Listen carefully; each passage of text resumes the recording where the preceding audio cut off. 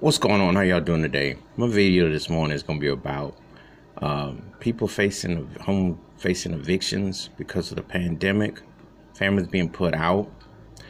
It was very disturbing to see that on the news. They was showing them in Houston a few days ago. An elderly woman was put outside.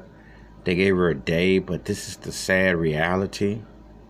You don't mean to tell me that the supposedly so-called richest country in the world, wealth to spare, etc., can't take care of people, especially during a pandemic.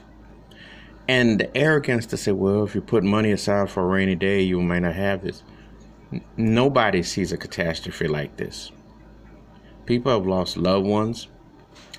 It shows you the lack of leadership. There is none. It shows you how the governments and the states and everything is all about me. They're not taking care of the people. What do you do when you have such a situation? And why is it allowed? Why isn't there a statewide, like a GoFundMe or a Go Help Me situation to provide for people with families or older, etc.? It makes no difference what your status is. You're a human being, you're an American citizen, you pay taxes, etc. Why is this being allowed to happen? And it feels so evil and so wrong. It's really sad to see these people being evicted. They did nothing to cause this storm. All they've gotten, maybe some of them did get some checks. As far as that, some people only have gotten a one-time $1,200. How do you expect people to live on that, to survive on that, and to function on that? And you've had places shut down for months. Their livelihood's been taken. Eating, groceries, necessities. It's like getting a lottery just to get toilet paper early on.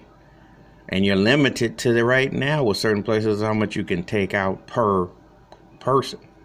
So how do you expect that with the impact and everything that's going on to balance?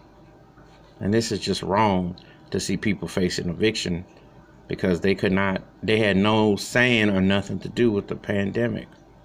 It's very evil. And that a lot of these places are going to get treated like this is a tsunami or something. They're going to gentrify it and they're going to make those places into condos. That's what they're trying to do. That's the sad reality off of people's misfortunes. America needed to get it together. It's embarrassing. And this is really one of the most embarrassing things, to make people homeless over a virus that could have been stopped, prevented, and at least curbed. And they're still denying arrogance.